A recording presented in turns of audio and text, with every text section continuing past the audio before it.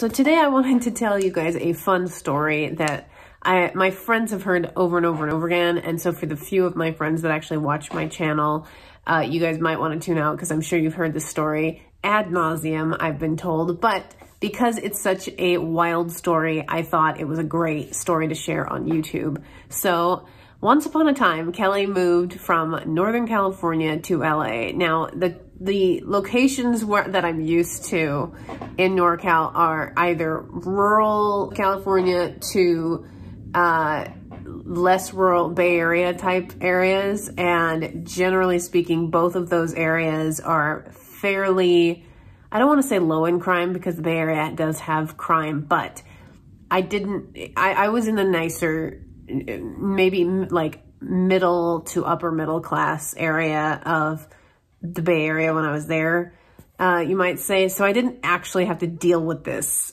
issue. But in LA, if you ever visit, you will find that, like Washington, D.C., and other major cities that are rampant with homelessness and crime, you will find that pickpocketing is a thing that happens. So today I'm going to tell you the story of what happened to me when I had somebody take my wallet right out of my purse and walk off with it.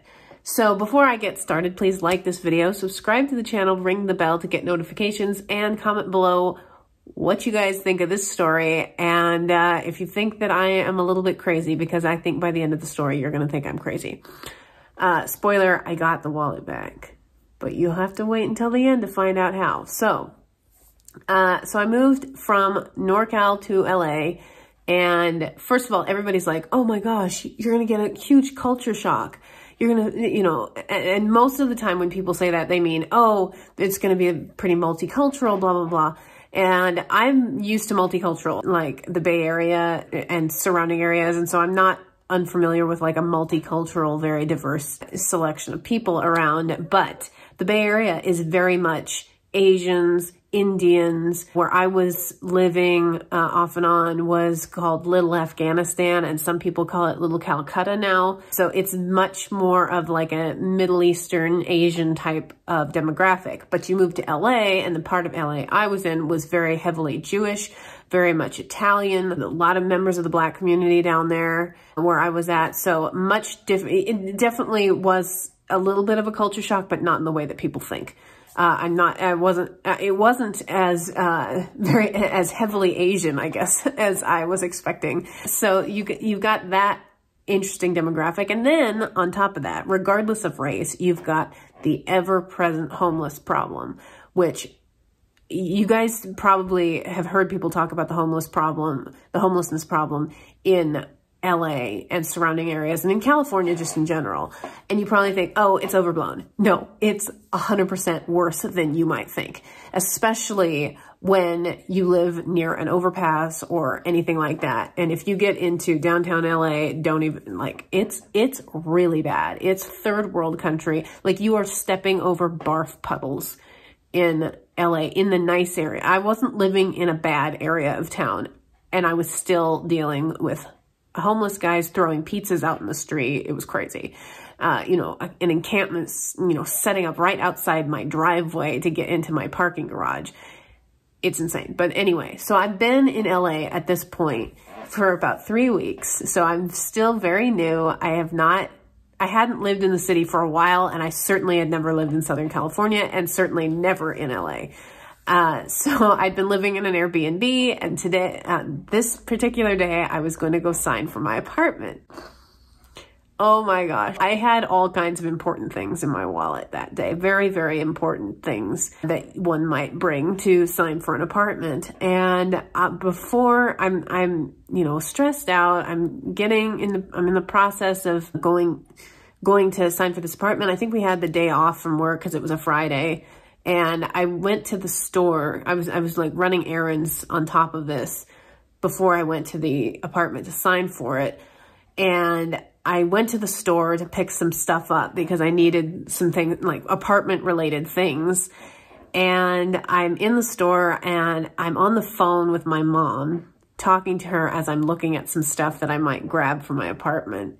Oh my gosh, this is so embarrassing. I can't even. I'm not paying attention. My wallet is in my purse, and my purse is in the child's seat in the cart, right? Which is the way I've shopped up to this point. The same way I've shopped ever since I was shopping on my own and had a purse. I'd always put it in the child's seat in the cart. And it was open, of course, because I had my phone out and I had left it open from taking my phone out of the purse, and I had turned slightly away from the purse and wasn't paying that much attention. I would never have even noticed this had happened, but my purse happened to have a little chain link attachment to it, and I heard that make that sound, like somebody had bumped it. And so I turned, and there was this old guy standing next to me, probably about 5'8", very, very old. I wouldn't say like old as in decrepit, but I would say probably, it's hard to tell. It's hard to tell because there's 60, 65 years old that's well taken care of. And then there's 60, 65 years old that is living under an overpass and probably doing drugs. And I would suggest that this guy was probably in that age range, but not having been taken care of, probably looked a lot older. He could have been, younger, but like I said, he was a homeless guy, obviously, poorly dressed, scraggly beard, scraggly hair, all that kind of stuff. And he was standing really close to me, and I thought, this is weird. But then he just kind of looked at me and walked off. And I was like, that was really weird. And then I looked down and I realized that my purse had been tampered with, and I thought, oh no, he stole my iPad, because I had my iPad in my purse, and I thought, oh man, he stole my iPad. And I thought, you know what, if he stole my iPad, it's replaceable. It's not that big of a deal. But my iPad was still there. So what do you guys think he took? He took my wallet. He took my wallet with all the important things I had in there to sign for my apartment.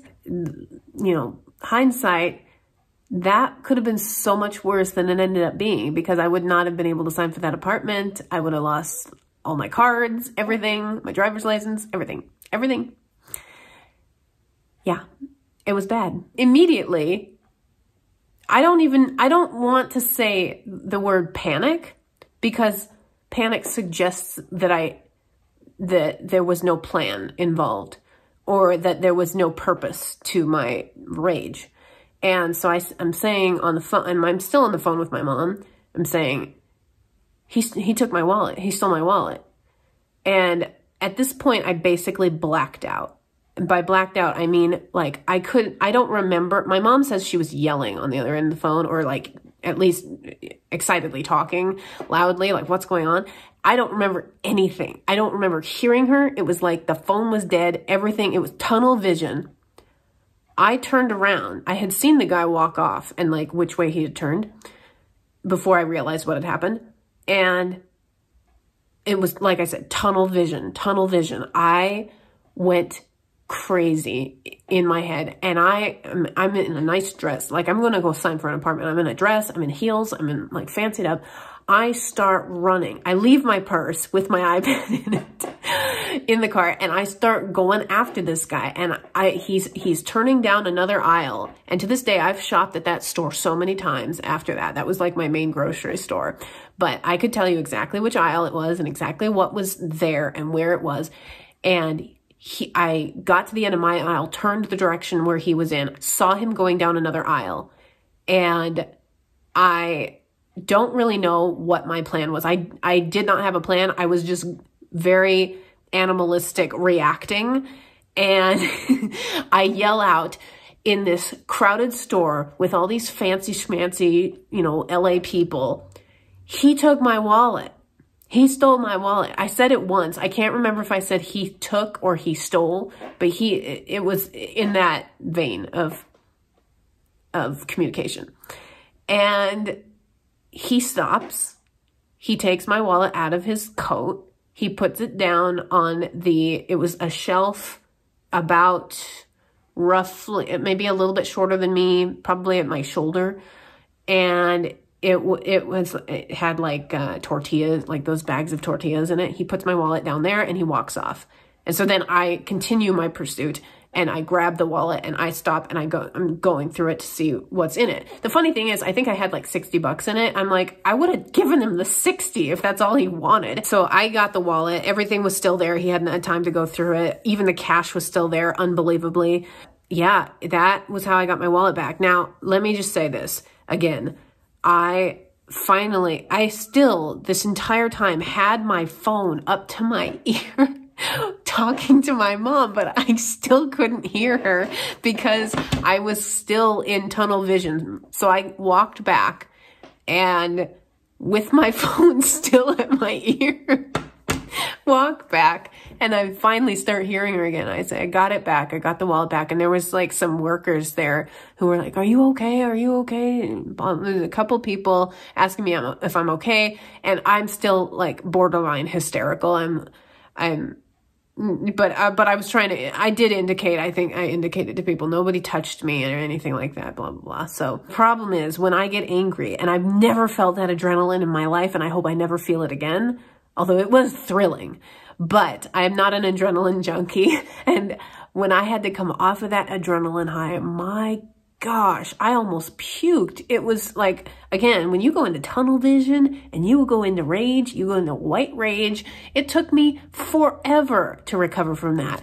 And so humorously enough, I'm still dressed up. I went back to the Airbnb, bawled a little bit, had to readjust my makeup. And then I went and signed for the apartment. And the next day I moved into my apartment and I went to work and I didn't tell anybody about it because I didn't want people to scold me for being so careless with my wallet. I'm like, I don't need somebody to tell me that was dumb to, put myself in that vulnerable position. I didn't need somebody to tell me that. I already knew. And it really does get irritating when people after the fact are like, Kelly, let's rub this in 100 times more. Did not need that. I already knew. Like I said, the coming off that adrenaline high from being enraged and having the wherewithal to chase down the guy and shout at the guy and get the wallet back was more than enough punishment. I didn't need any more. So needless to say, I never put my purse in the child's seat in the shopping cart. I always carry my purse very carefully, and I suggest all of you do the same. If you are a woman living in the city or in the middle of nowhere, you have to be on your guard for this kind of stuff. And even if you're a guy, you do too, but it's a lot harder, I think, to get money off of a guy than it is a woman, because women walk around with their money in bags, literally. It's so easy to just grab it. And a guy might, maybe I'm stereotyping, but guys usually carry their wallets in their pockets and they have their hands in their pockets. And so it's a lot harder to get a guy's wallet off of him than perhaps it would be a woman, when it's just easier to just grab the purse right out of, or grab whatever's in the purse and left open. So that is my wonderful, exciting story about the time that I had my wallet stolen. So this is basically, the purpose of this video is to say that I am ridiculous. And second, also just, I've kind of become like the person that is about security in the store, and don't walk with your purse open. Be aware of your surroundings. If there's a guy looking at you, he's not necessarily looking at you. He's looking at your wallet or your purse. So, this is just my way of telling any woman who watches this channel, or any guy who knows a woman who watches this channel, or any guy who may be a little bit more careless with their wallet than they ought to be. Be careful with your wallet, and don't allow people to take stuff from you, because I felt like I was violated. Nobody touched me, but I felt like I was physically violated by him grabbing my stuff out of my purse and walking off with it. And I never want to feel like that again, and I haven't. And you know why? Because I don't leave my purse out available for people to grab. So that's my story. If you guys like this video and want more LA crazy homeless person experiences, because I have plenty, please like the video, subscribe to the channel, ring the bell to get notifications, and comment below what kind of story you guys want to hear next. And I will talk to you guys on the next video.